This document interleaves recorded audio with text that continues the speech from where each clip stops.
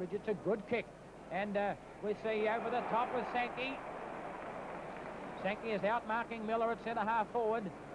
I don't know where they're playing Collis at the moment, because Sankey is at centre half forward.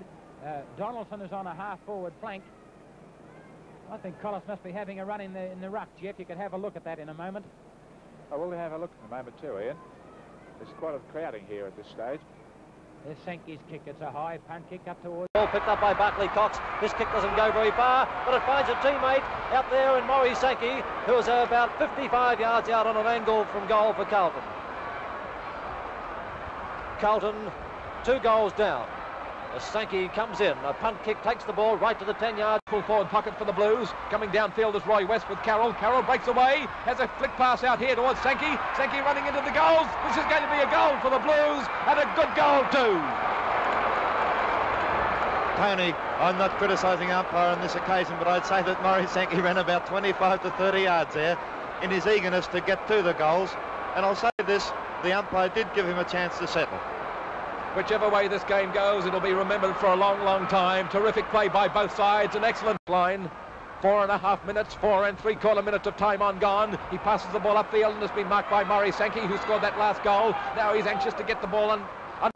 Melbourne with a springboard kick into attack. The ball is across onto the half-forward line, taken by Sankey. Sankey punches the minutes. They've had the ball into attack all the time. The ball is onto the half-back line for the Melbourne team. Sankey has hold of it. Melbourne in trouble here. He's grabbed by Leif. Dixon's kick is short. Sankey has marked it. Melbourne 10-9, Carlton 9 goals 5. 10 points the difference. He's pushed aside by Williams. Silvani kicks the ball forward, and he finds Sankey, who's not been marked by McGrath, who could have been reported earlier in this quarter.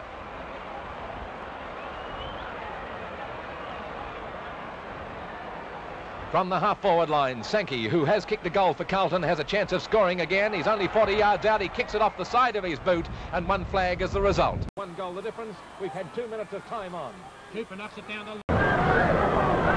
22.5 minutes of time gone in this last quarter. Farmer knocks it out, sharp by...